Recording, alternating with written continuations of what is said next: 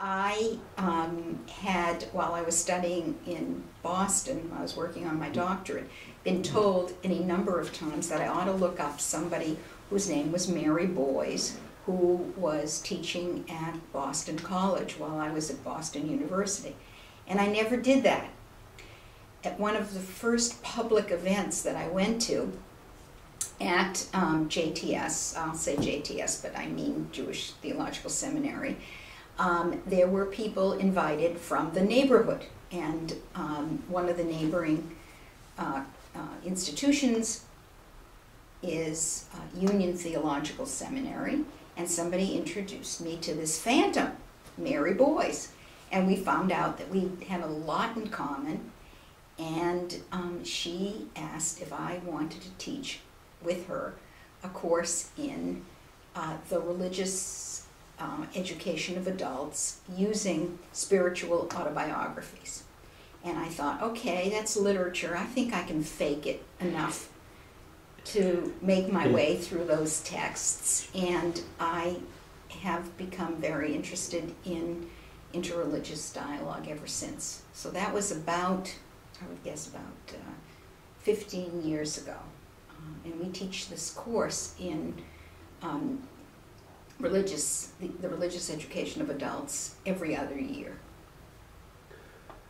You may have just answered this question, but is there an experience in interfaith dialogue, either with another person or tradition, that has impacted the way that you view, think, or act in the world? Well, I think this experience with Mary has been an eye-opener for me. And in the same way, the colloquy was an eye-opener for me. That's the Scandal of Particularity? Yeah, the Scandal of Particularity, because I found that I was very comfortable with a Catholic dialogue partner. We had a lot of shared views about ritual, about prayer, about a tradition that is very long and complicated for each of us. And that was very comfortable. For me, involving myself in the Scandal of Particularity was one that opened me up to all sorts of experiences with people of various Protestant denominations, and that was new to me. Mm-hmm. And how did you find that to be as a new experience? Well, I found there were people who took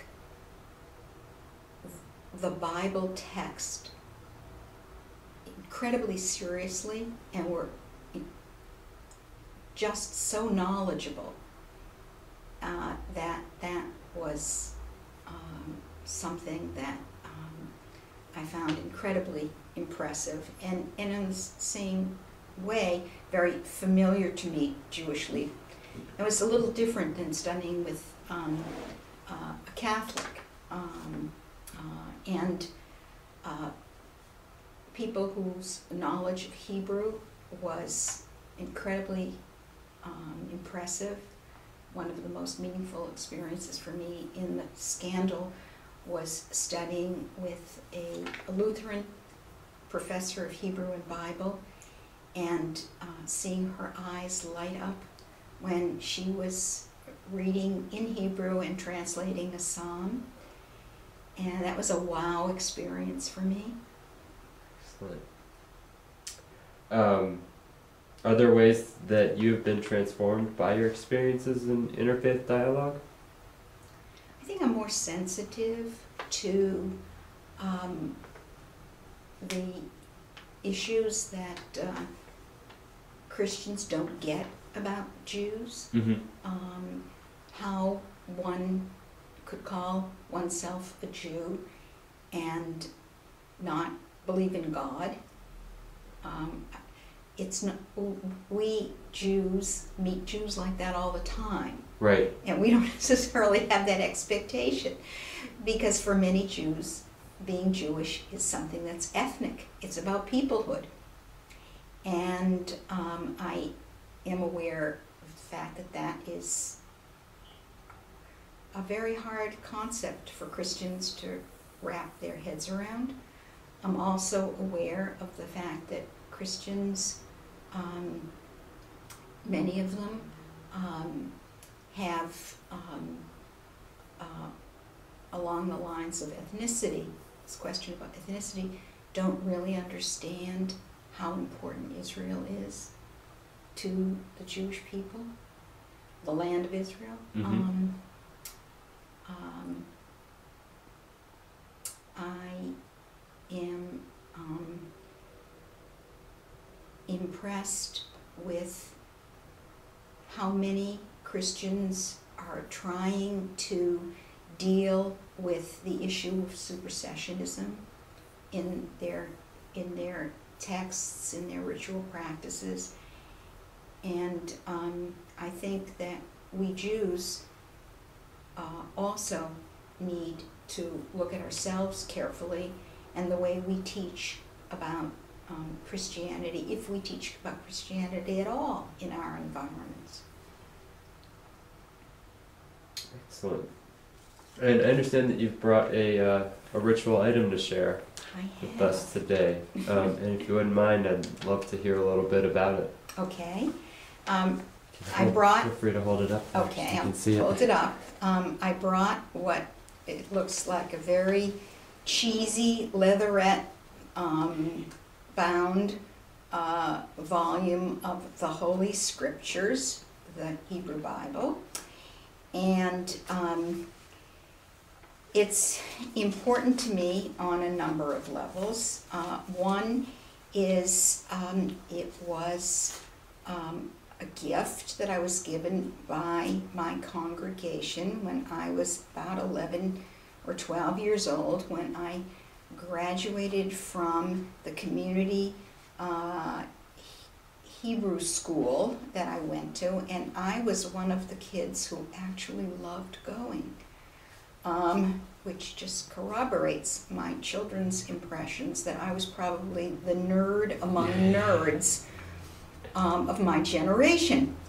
But I was fortunate enough to have wonderful, lively, pedagogically trained teachers who actually made religious school much more appealing to me than the rather rigid, ossified Boston public school I was going to at that time. So it symbolizes my beginnings of a lifelong encounter with Jewish texts. It doesn't necessarily symbolize those Jewish texts so much, because this is an English translation. And it's not the book that I would pick up when I want to study something in the Bible. I would really study it in Hebrew, a language that I learned at the school, but for whatever reasons, the book they gave us was this book in English.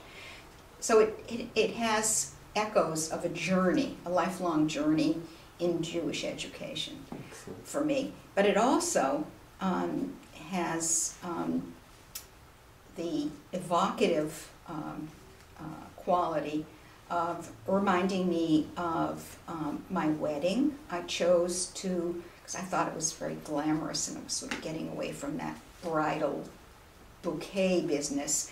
I chose to take this book, which was then white instead of yellow as it is now, and I had it covered with a few flowers. It was probably financially more sensible. So part of it may have been done out of financial exigency, but I think I thought it was kind of glamorous. But then there was that piece about, I could have chosen any little white volume. So there was something about embarking on a Jewish journey with a man that I would be married to for 43 years, so that this little book was part of that journey as well.